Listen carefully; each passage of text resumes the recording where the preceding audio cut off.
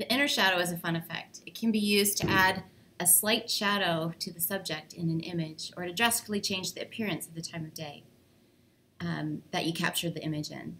So right here, the popsicle was duplicated and a new layer was created from the background.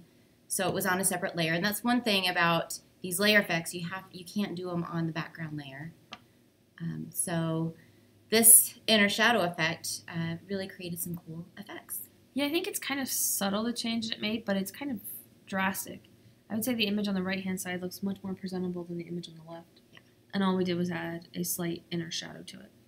And so if we jump over to Photoshop, I have that same document open. I just found this. It's not one of our stock images. I found it just by searching through Creative Commons. And the original image has a blue background. And in order to apply an effect, you can apply an effect to text, to a shape, you can apply it to an entire layer, or you can apply it to part of a layer. And so what I did was I duplicated the ice pop, and I made sure that it was on its own layer, because if I applied, let's say, a drop shadow now, the drop shadow would sit on the outside of the ice pop, but if I did it on the background layer or a duplicated version of that background, the drop shadow would be outside the blue area, and that's not what we want. And so if we apply the effect, the inner shadow to it, you can see that it kind of makes it look like there's clouds hanging over during the day, or that the sun's coming from a different angle. And I think it creates a distinctly different look than the original. If I double click on inner shadow here, you can see those settings that I chose, and all I did was increase the distance and the size until I got something that looked like what I was trying to go for. And so if you move the distance, you can see that it looks like a sun is moving around your picture. Or maybe a big person is coming in to eat.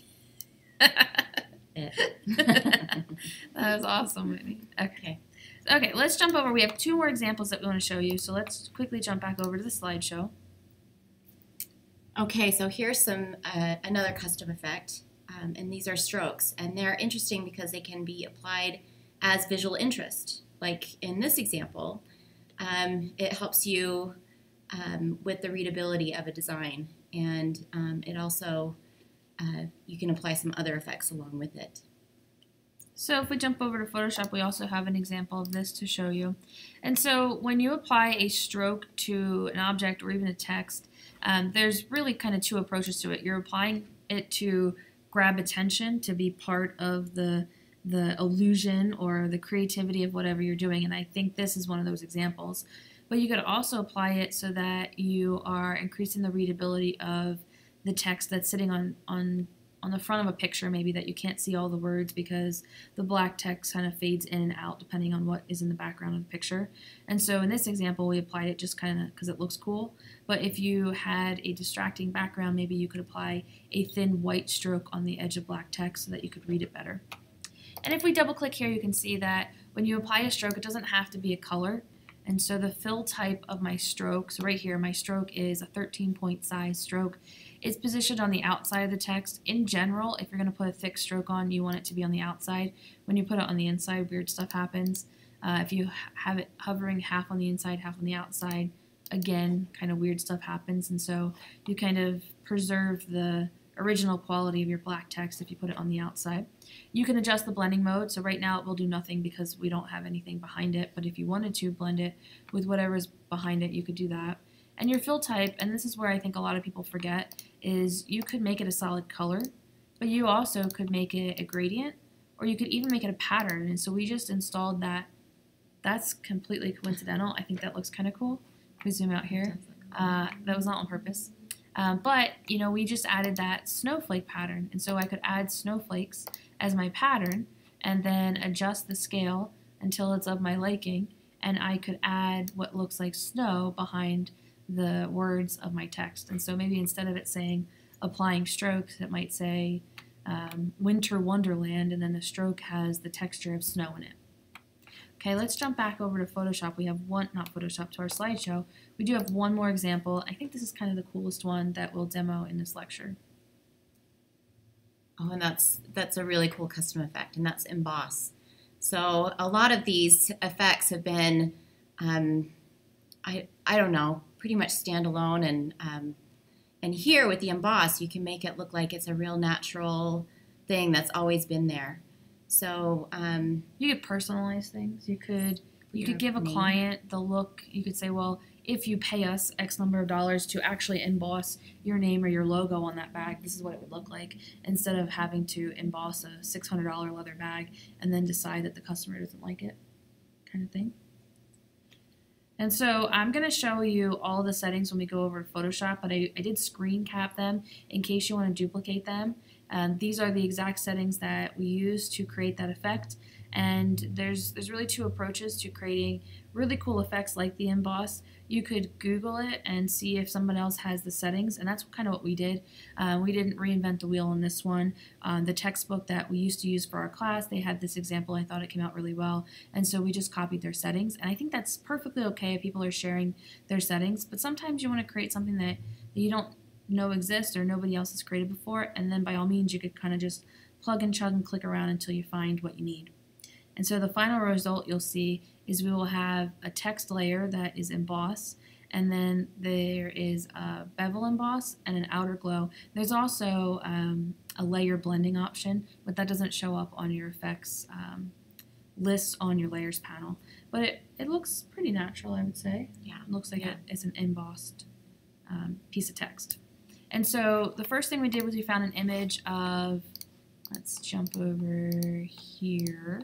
The first thing we did was we found an image or a Creative Commons licensed image of leather, and we made sure it was facing us so we didn't have to do any editing to make it look like it was scaled in perspective or anything like that. But you should be able to do that at this point in the semester. You could always go to the edit menu and you could do the transform options to make it look like it's on an angle or it's laying down flat on something.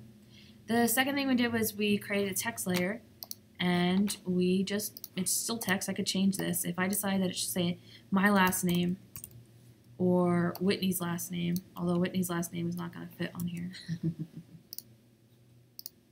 Let's get this to go back. But we could put Whitney's first name on here.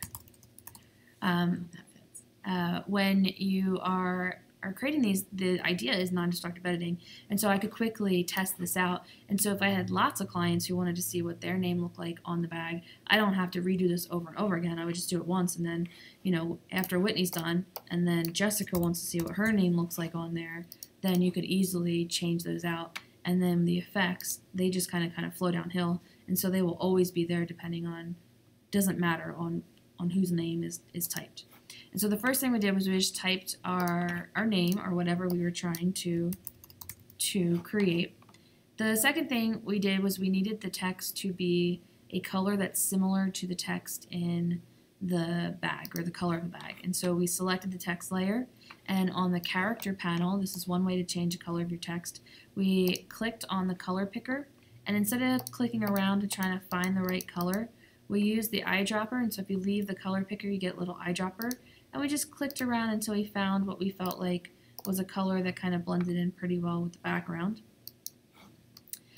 Then we lowered the opacity on the fill and the layer, but we did that inside layer effects. And so in order to show you the full effect of the emboss, we're going to now double click and enter the layer styles dialog box.